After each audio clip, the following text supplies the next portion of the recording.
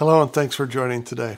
One of the most difficult tasks of wildlife photography is acquiring focus of birds in flight.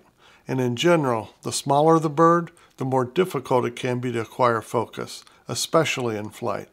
But by improving your camera settings for autofocus and your focusing techniques, you will improve your chances of getting more in-focus shots.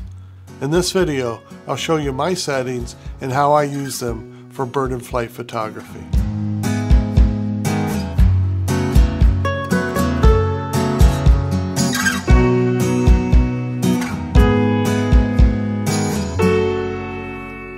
As a disclaimer, I don't consider myself an expert at songbird photography, but I do like to photograph them because of their beauty and for the challenge.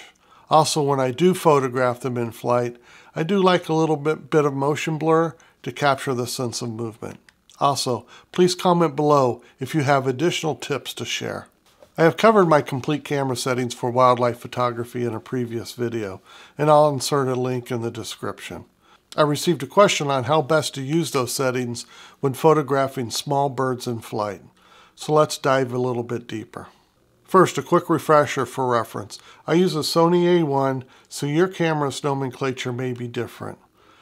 I use continuous autofocus mode, and I currently am using small spot, zone, and variable small focus areas. I have a custom button assigned to scroll through and select the desired focus area. I use the same focus areas for tracking and for non-tracking. And then I use back button focus for non-tracking and another back button for tracking. As I stated before, more focus areas are available, but I have down selected to these for my use. Now let's talk about birds in flight. For birds in flight, I almost always use tracking focus areas. For larger birds, such as raptors, I use zone focus area when there is a single bird or when there are multiple birds being present, but I don't care which one the camera focuses on. This gives me a wider focus area to acquire the target, and once acquired, the target will be tracked. This is obviously easier with a larger bird, such as a raptor, because of the size of the bird as well as the flight speed and pattern of the bird. For smaller birds, such as songbirds, acquiring focus is usually more difficult for several reasons. Songbirds typically don't fly in the open at a low enough height that you can photograph them. They are fast and less predictable in their flight patterns. The opportunities to photograph them in flight is usually very short as they fly from perch to perch, often obstructed by branches. This means that you will need to be more patient and have your setup dialed in anticipation of the shot. So you must be prepared for the shot in advance. Have your shutter speed adjusted for your artistic intent, i.e. if you want to freeze the faster movement, 1/3000th second, for example.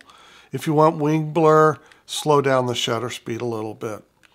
Pre-focus on the area that you intend to capture the shot, and when photographing them flying from perch to perch, use a tracking focus area and be pre-locked and ready for flight.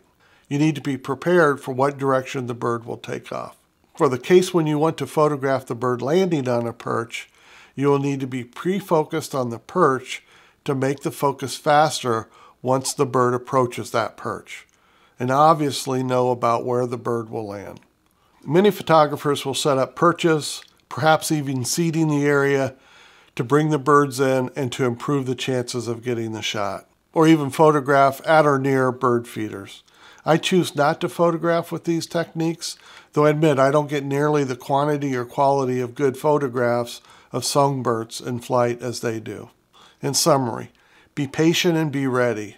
Once you find a location that the birds are perching and feeding, sit still, watch their flight patterns and where they perch. Get set up to photograph them where they are or where you predict they will be. If you can, pre-focus on an area that you expect to grab focus on the subject. For example, if there's a perch that they are landing on often, pre-focus on that perch and be ready. This will allow the camera to acquire focus on the target once activated when the bird does land on that perch. Have your camera settings dialed in before the action begins. A few other tips. Let's say that you have a background that you desire for a bird in flight and you want to capture that bird as it flies through that area. Then you will be waiting in that area, pre-focus on the background or something that is representative of where you believe the bird will fly through, and then acquire focus on the target once it is in that area.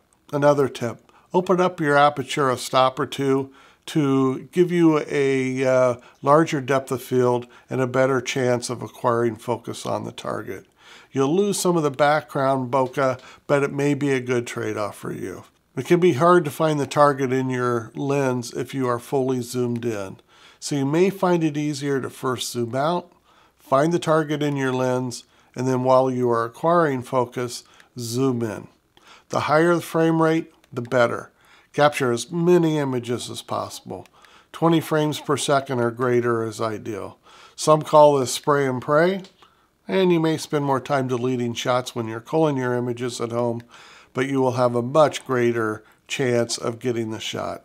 Also, have your camera on a monopod or tripod. The time it takes to lift your camera from your hip to your eye is often too long and you will miss the shot. And most importantly, practice your technique. And the more you know about the birds you are photographing, the better the chances you will be prepared. I hope these tips were helpful. If so, please consider liking and subscribing to help this channel out. And if you have any further questions or suggestions, please leave a comment below. Enjoy your day. Get outside.